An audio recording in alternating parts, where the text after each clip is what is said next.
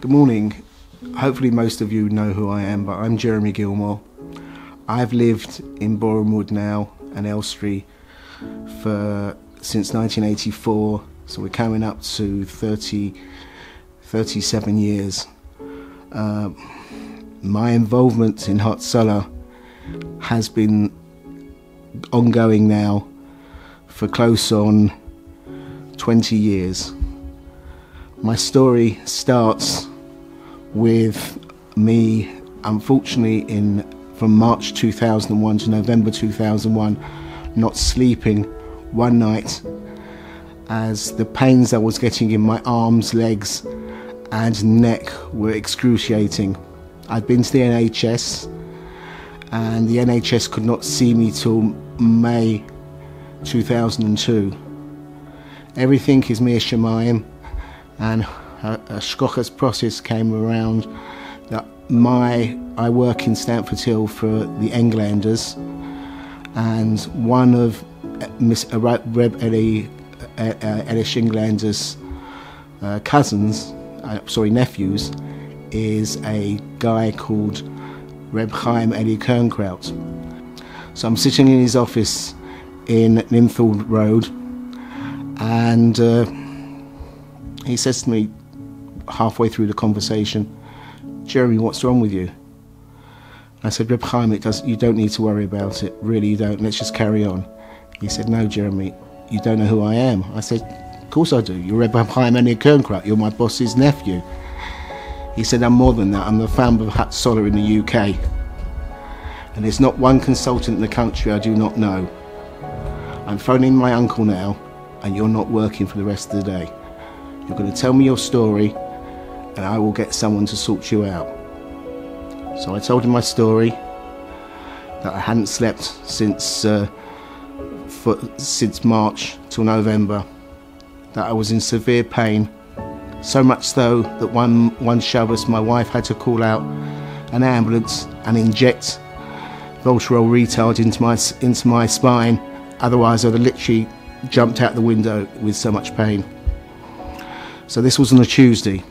On the Thursday, I get a phone call from Reb Chaim saying, "I've seen a consultant at the Royal Humana Wellington in St John's Wood, and he wants to see you on Shabbos." So I can't see him on Shabbos.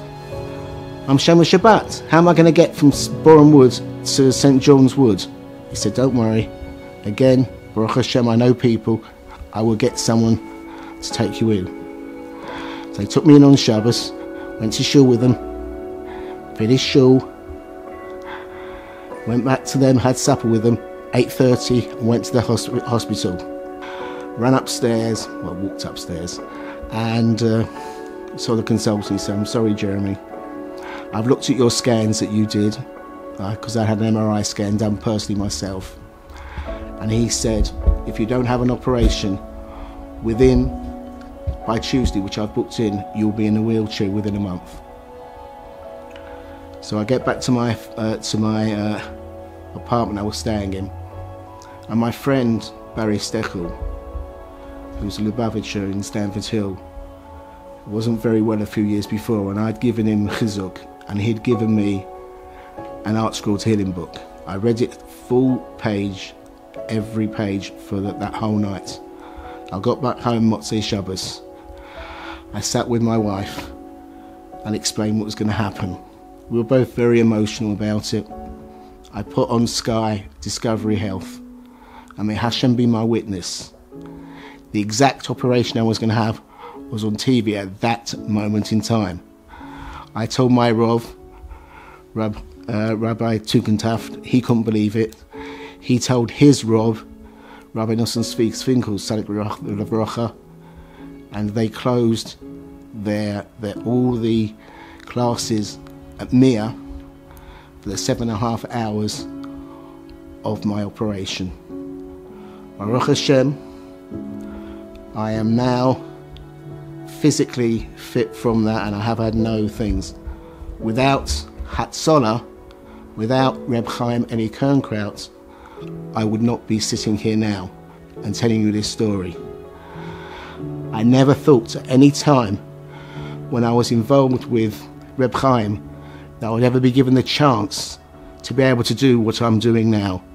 I've now trained up to be a dispatcher for Hatzola in Hertfordshire, and this is something this community is going to treasure in the years to come as a wonderful gift that that Hatzola has given to them, to be able to have the ability to be able to have ambulances on a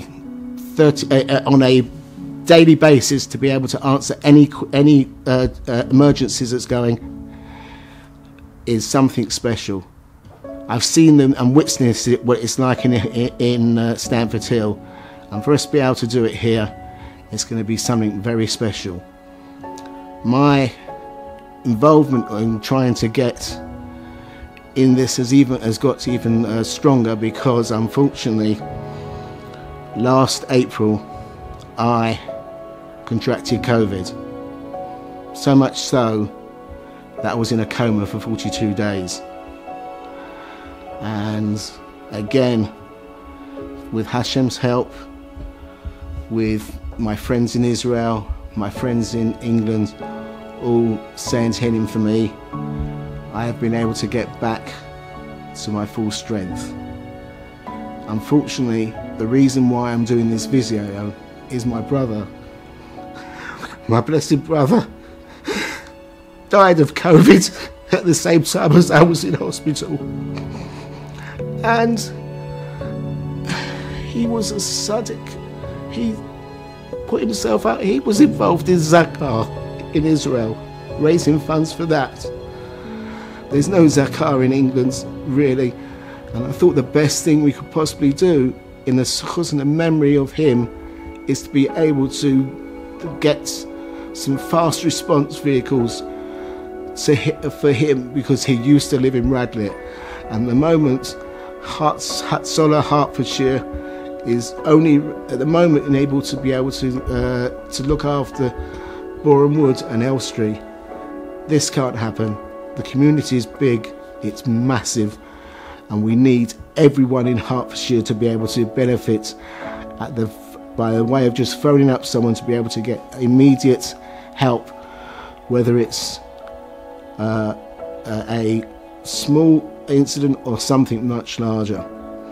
But I have been blessed in so many ways to be able to give back, and this is one of the ways I'm doing it. I asked you from the heart, from the bottom of your heart, if you know me as a person, give to Hatzola because of the love that you have for me.